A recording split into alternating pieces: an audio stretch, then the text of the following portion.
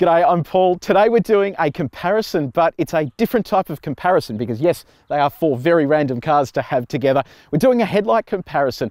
Often in our reviews, I'll complain about the headlights in some cars and how bad they are, especially if you're out in the country driving at night. There's lots of animals hiding away that you can't see. So today we want to see what types of different headlight technology there are on the market. We'll compare each of them, figure out the pros and cons, and then find out which you should be picking for your next new car. Now, if you do want to skip ahead to other parts of this review, you can use the time codes up on the screen there. Or if you're on YouTube, just scroll down and you can use the chapters below. If you haven't done so already, I'd love it if you could subscribe to our channel and press the bell icon as well, because that'll tell you every single time we get four random cars together. So let's start here. This is the Kia Seltos. This is what they call a halogen projector light. This is the type of light I don't really like on cars, and it's often at the lower end of the car range. So this being one of the lower level Seltoses gets this type of headlamp. So a halogen projector light, what is that? A halogen light is kind of like an incandescent light. An incandescent light is those lights you used to have in your house years and years ago. It's very old school technology. You have a filament that sits inside a halogen gas. It then has a current pass through it, and that causes it to emit light. It's then pushed through this projector lens. The projector lens is designed to then get the light out onto the road. You can often tell a car has halogen lamps because of that yellowish color. It's not a very bright light, and it's not the best light to have if you are doing a lot of country driving or driving in dark environments. Now, what are the pros of this? Well, the pros are it's very cheap to replace and they're easy to come by as well. So doing this yourself isn't too hard. The cons, on the other hand, is it's inefficient compared to an LED light. So you will use a little bit more fuel to run that light. And then on top of that, it doesn't last very long. These have to be replaced a whole lot more often than LED lights do. Next up, Suzuki Swift with LED lights. What is LED? It's a light emitting diode. This technology has been around for donkey's years. It's effectively a semiconductor that emits light when a current passes through it. When it comes to cars though, you have LEDs that sit on their own or within a cluster. And then you've got this type, which is an LED light with a projector lens. The LED light then goes through the projector lens and gets shot out onto the road. Now, the pros of this system are it's about 10 times more efficient than a halogen light. That means over the life of the car, it's going to save you a few bucks because it doesn't have to work as hard to run that light. And on top of that, it also runs much cooler. I can have my hand here in front of it and it's nowhere near as warm as a halogen light. But the cons are that it's harder for a consumer to replace. Yes, it lasts much longer than a halogen light, but actually getting access to this is a little trickier. So as a consumer, you're not going to be able to readily replace this without taking apart a fair bit of that assembly. Next up, matrix LEDs. This one's interesting. I did matrices at uni and it was a pain in the butt. So what is a matrix? Yes, a fantastic set of movies, but in maths terms, it is also a rectangular table full of numbers, expressions or symbols. But in this case, matrix LED lights replace those numbers, expressions and symbols and fill them with LED modules. And then a computer decides whether it's going to shut down those LED modules.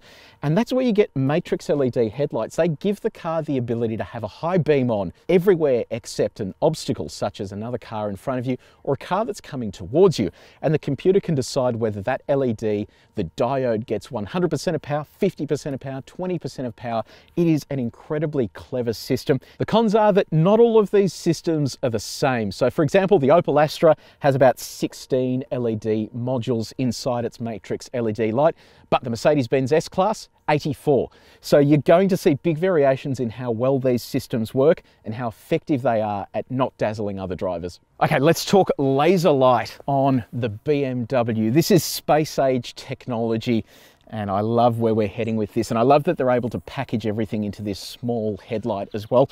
What is laser headlight technology? Well, they basically have 3 blue lasers that go through a set of mirrors. They're then fired through a lens that has yellow phosphorus in it. That reacts and it emits a white light that is 10 times brighter than LEDs. So that's too bright to have out onto the road, and they put it through a diffuser which dims it down a little bit.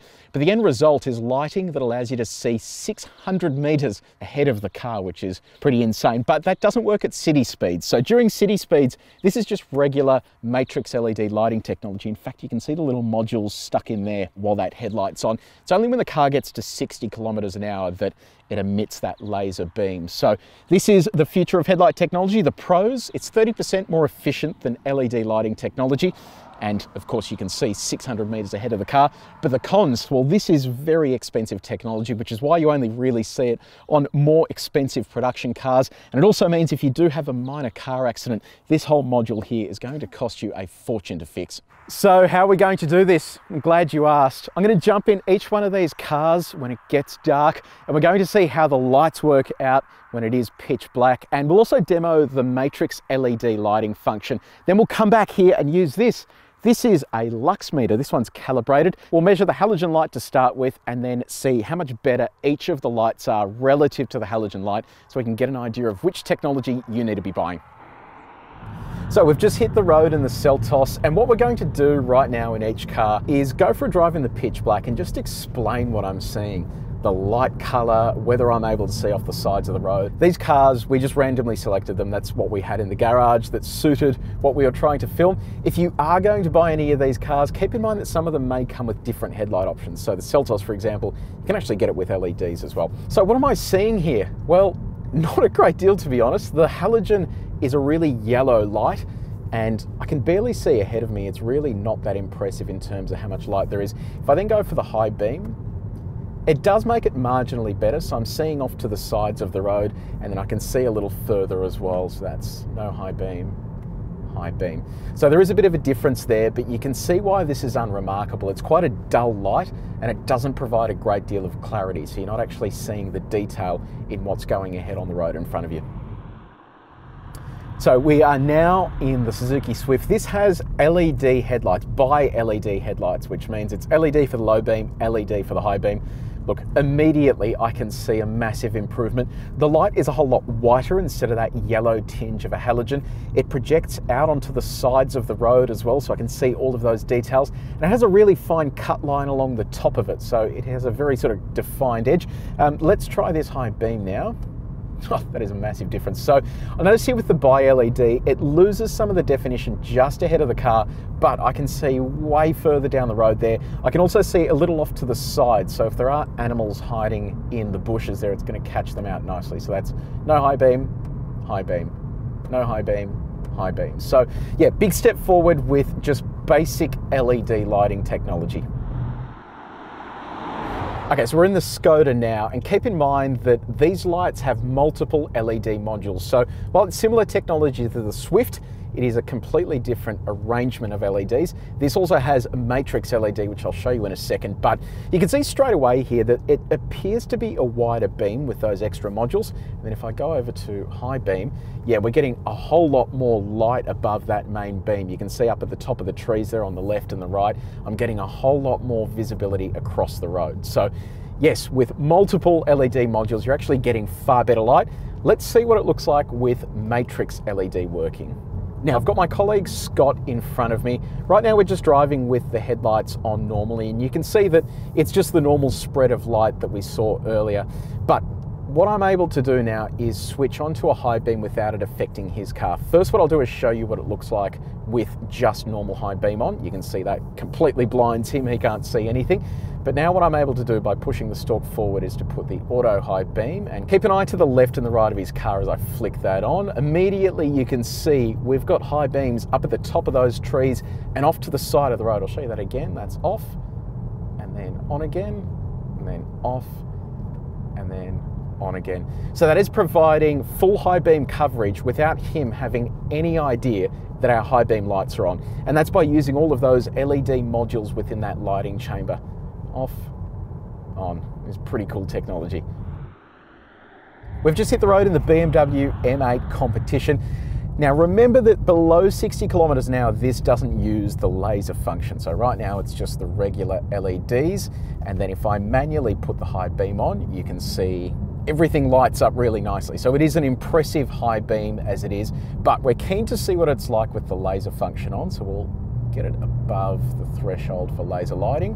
And I'll put that on right now. Okay, so that's on. Okay, well look, I can see ages down the road, reflectors are shining back at me, ages and ages, but visually I'm not seeing that big of a difference between this and below 60 kilometers an hour before the lasers actually come on. I'll be interested to see when we get the actual light meter out, whether there is a difference in the lux reading when the lasers are switched on compared to when they're not.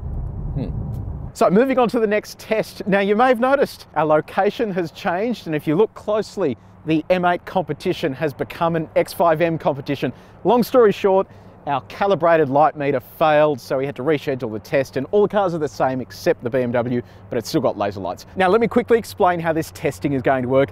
This is a calibrated lux meter. It's a light meter, has a little globe on the back there. That's going to measure the amount of lux, that's the amount of light that hits this surface right here. What we're going to do is have this exactly 50 meters ahead of the cars. It'll sit on the ground.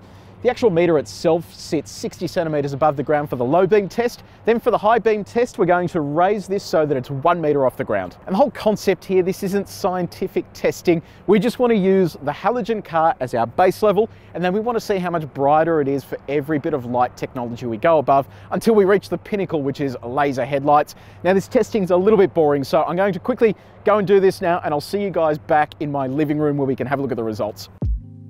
So first up, it's the Seltos, and yes, I'm back in my living room now. So the Seltos is our baseline, and as we saw when we went for our test drive, it just really doesn't offer much lighting in front of the car. So it's not surprising that when we did the test, we came up with a lux reading of 1.9 lux. It actually barely registered at a distance of 50 meters, which gives you an idea of how little light coverage you're actually getting out on the road. So that is going to be our baseline, which is why we then moved on to the Swift, which is the LED lighting technology. When we were out on the test, it was such a white and vibrant light, lit up the sides of the road as well, and it meant that you're actually able to see into the distance and any animals and stuff that are hiding off in the bushes.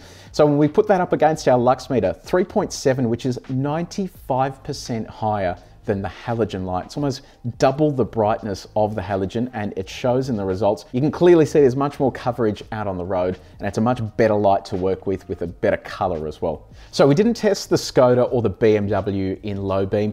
All we were trying to prove was that LED is brighter than halogen, and yes, they do have extra modules, but at low beam, it's much of a muchness. It really is high beam where we're going to see the difference with those extra modules. Now, speaking of which, how do we go with high beam? So the Seltos came out with a reading of 16.3 at high beam. So that is our benchmark reading for high beam. You can see that the high beam reading really isn't that much higher than low beam in the Seltos. And when we were out on our drive, you can also clearly see that when the high beam goes on, yes, you do get a little bit more coverage down the road, but it's not a groundbreaking amount.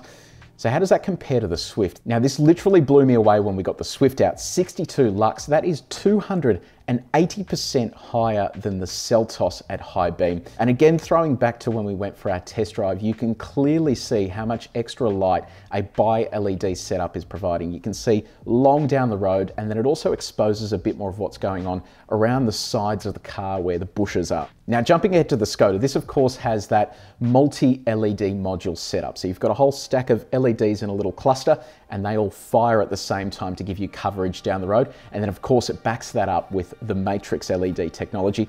So when we line that up against our light meter, 93 lux, that is 470% higher than a halogen high beam. So that gives you an idea of how impressive it is when they put all of those LEDs together in a module, and then they're able to fire them simultaneously. You get excellent coverage down the road, and we saw that when we went out for our night drive. You're able to see up at the top of the trees, long down the road, and also more in front of the car.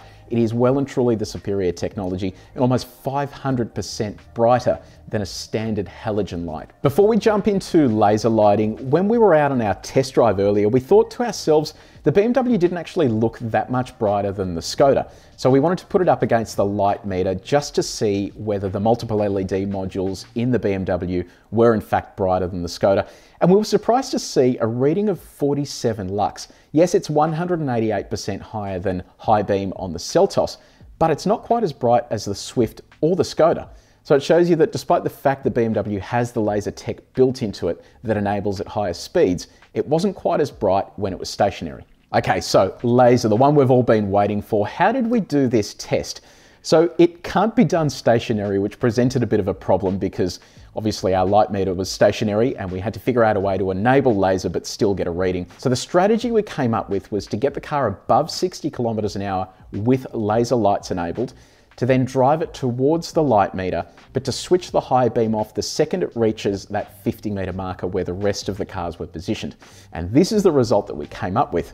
We were surprised to see a reading of 73 lux. Now that is, yes, 348% higher than the Seltos, but surprisingly, it wasn't quite as bright as the LED lights in the Skoda. And we did notice when we were out on the test drive that it was a little perplexing that it didn't really light up as much as we thought it would when the lasers were active. We always felt the Skoda was actually brighter, and these numbers kind of prove that the LED modules in the Skoda are better than the laser lights in the BMW.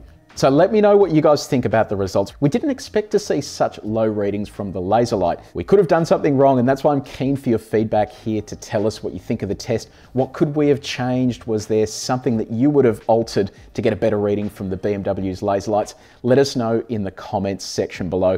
Remember, this was just a bit of fun, definitely not a scientific test, but just to give you a clear indication of what all of these different lighting technologies look like out on the road. Now, if you did enjoy this video, I'd love it if you could share it on social media with your family, your friends, and then also hit the like button, press subscribe, and also the bell icon that's going to tell you every single time we publish something new. And don't forget to let me know your thoughts down in the comments section below. But until next time, take it easy.